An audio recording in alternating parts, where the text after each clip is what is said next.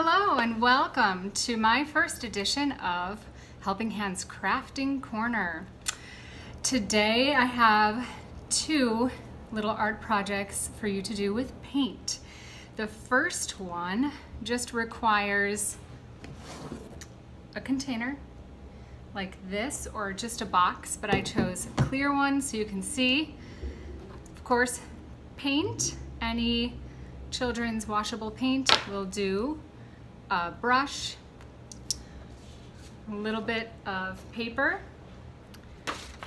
and some marbles or other balls, any size that you don't mind getting messy with paint. So let's change the angle here so you can see what I'm doing. All right.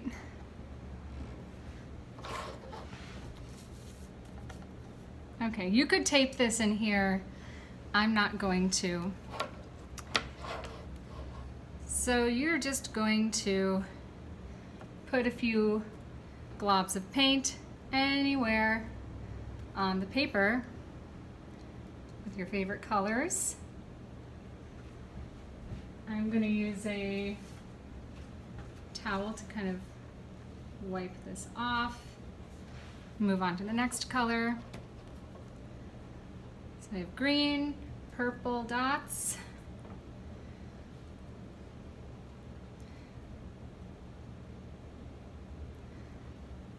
And you can experiment too with how much you put on each spot. It'll be interesting to see how it all comes out. What other color should we do? I think I'm gonna do pink. Green, purple, and pink.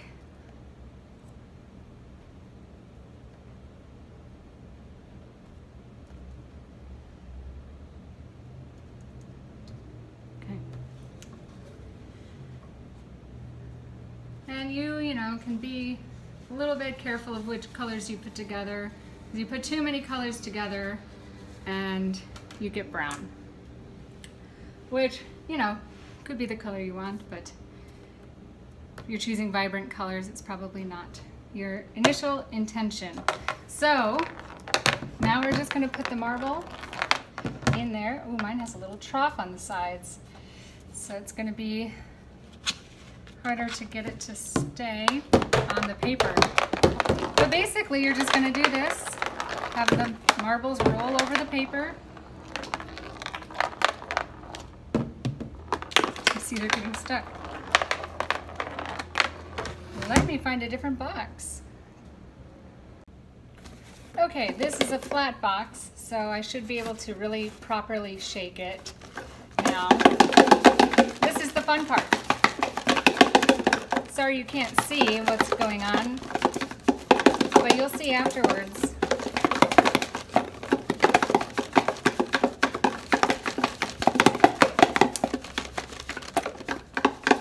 Ta-da, ta-da. Shake, shake, shake.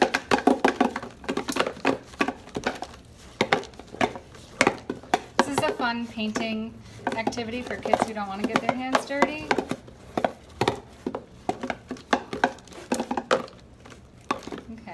You can do as much or as little as you want. You could also try, I did find that more paint is better in those big globs, or you could just try dipping the marble in paint so you don't have the globs, but I don't mind it. I think it actually looks, let's see. I think it actually looks kind of pretty, kind of like flowers. Something like that. So the marbles just roll through the paint and drag the paint along, like, you know, in tracks, and just let it dry. And if you used a box you didn't care about and marbles you didn't care about, or another ball, well, you can probably wash these pretty easily, but you know, just throw the box.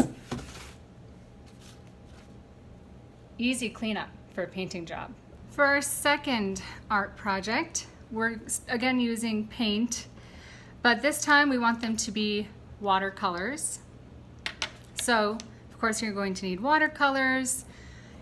1 glass of water or 2 if you really don't like getting a dirty water in your watercolors. Again, of course, paper.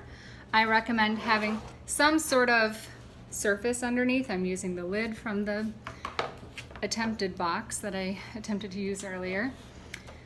And again, you could even use that same box or that same idea to contain the paint, because otherwise it could get messy.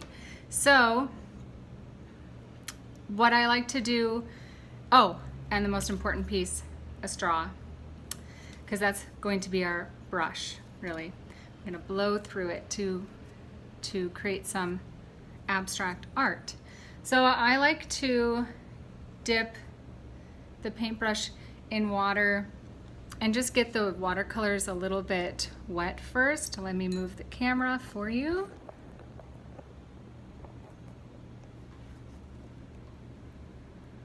There you go. So just take a little water from your cup and just dip it on there before you really start using it, and that way your water stays a little bit cleaner. I've already put some water on these, the colors that I think I'm going to use, so they're already kind of soaked and more loosened up. Then what I'm going to do is, ooh, see, take a little bit of paint, make a little splotch again.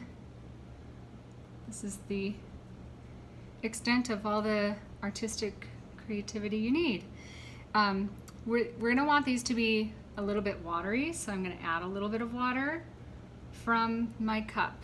So that's where the water is gonna get a little dirty, and of course, if you wanna add any colors, you wanna wash your brush before you go and grab some.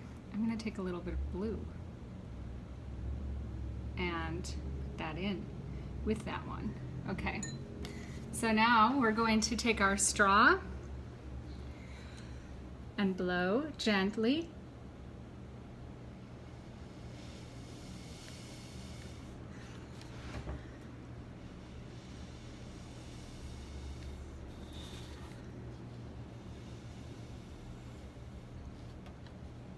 And you can move this around, of course. So I actually ended up making a pretty purple there.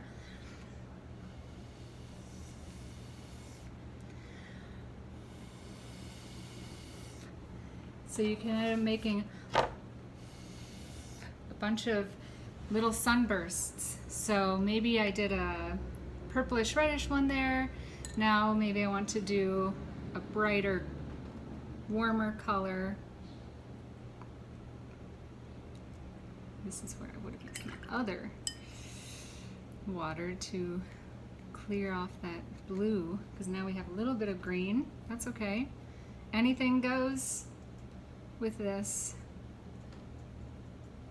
I'm going to get some more water to put on there so it'll run a little bit easier. And how about just a tiny bit of red? And you can, you know, work on figuring out what colors, different combinations will create. Like we learned with the blue and the red will be purple.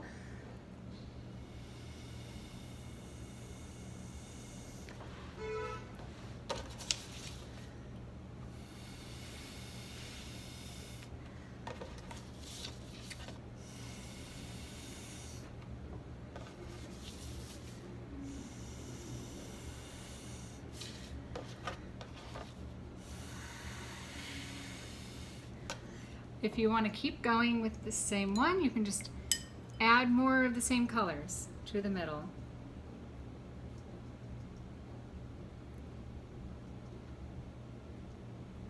And let's see.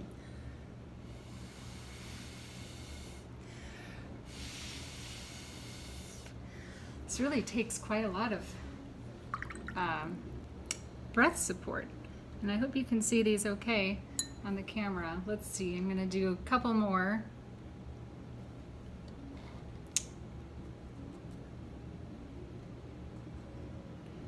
And I'm gonna add some water so it's more runny. Kind of like how I got some. Let's see if this time we already start these little spindles, if they'll maybe move in one direction.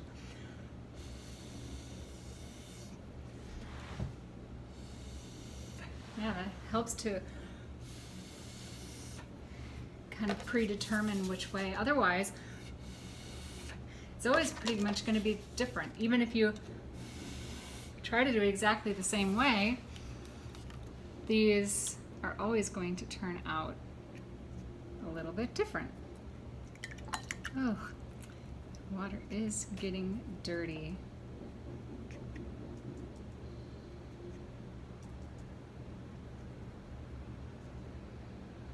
Add some water so it'll flow. Let's see. Still want to keep it quite red, but maybe I'm going to add orange. I did not prepare orange yet to be watery, so take a second for that. It doesn't take long to kind of loosen up, and then I can add some of that and make it a little warmer.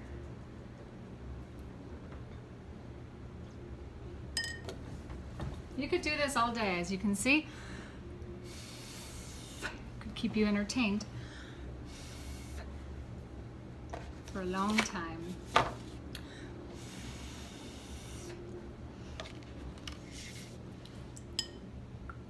I don't know, maybe I'll do some yellowish green. I should have done it up there.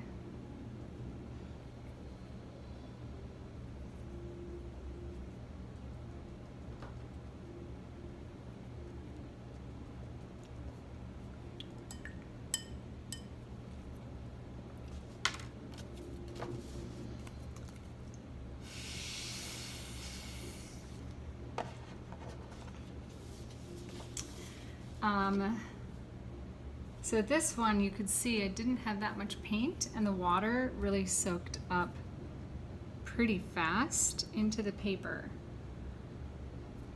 So you might, depending on what you're trying to make, because you could try to make something like a bird with wings and feathers, or a dandelion. So if you're trying to build on a certain part, if it gets dried up, you just put a little bit more paint and a little bit more water.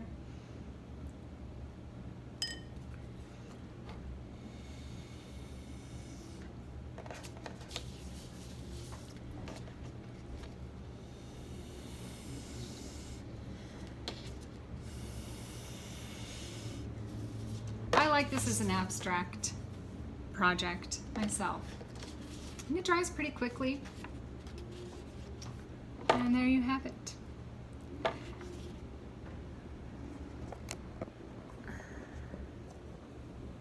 So I hope you enjoyed this first installment of our crafting corner with paints, with watercolors, and blowing through a straw, and then also rolling the marbles through the paint in the box. Hope you're all doing well. Thank you.